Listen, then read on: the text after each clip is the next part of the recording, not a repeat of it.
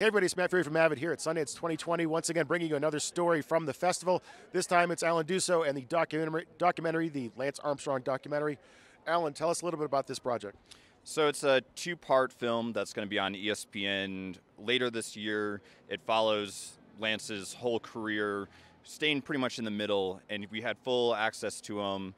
I think we had a total of 10 interviews and verite footage, followed him for about a year and a half, and cut that down into a basically 3-hour film. And documentaries, another hallmark of documentaries, and you hinted at this, is just the amount of different source material that you're working with and organizing that, and organization is always the key. Did you have any sort of methods or techniques, whether within the Avid or outside of the Avid, for organizing all that material? So, I mean, with Avid, using markers and loading all the information in the bins and having all the columns have all the relevant information was invaluable when it came to licensing and making sure we just stayed organized throughout the whole project. The other thing that happens in documentaries, sometimes you set out to make one film and you end up making another.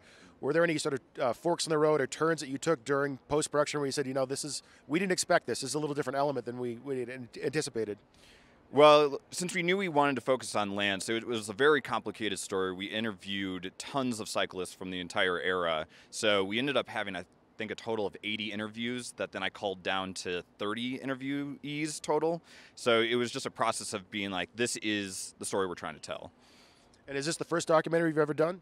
I was actually here last year. I cut the first episode of the Lorena Bobbitt doc for Amazon. That was here last year, also on Avid. And what is it you like about working in the documentary format? Well, as an editor, you have so much control over the story. Obviously, the director is getting the interviews and is the one that is making the final decisions, but it's really a collaborative process between the editor and the director, and you're basically the writer throughout the process. So back-to-back Sundance projects, that's pretty impressive. How did you get your start as an editor? I started working as a post-PA for Davis Guggenheim, who did The Inconvenient Truth, and there was an editor, Greg Fenton, who cut that, and I was his assistant editor for 4 films, and then there was a film that he gave me the opportunity to cut on, and Lorena Bobbitt was my first big step into full editor credit for the whole thing. Awesome. Well, obviously that was a good start for you because you're here 2 years in a row. Allan, thank you so much for taking the time to talk to us. The film is the Lance Armstrong documentary. Keep an eye out for it, and we'll have more stories like this for you here at Sundance.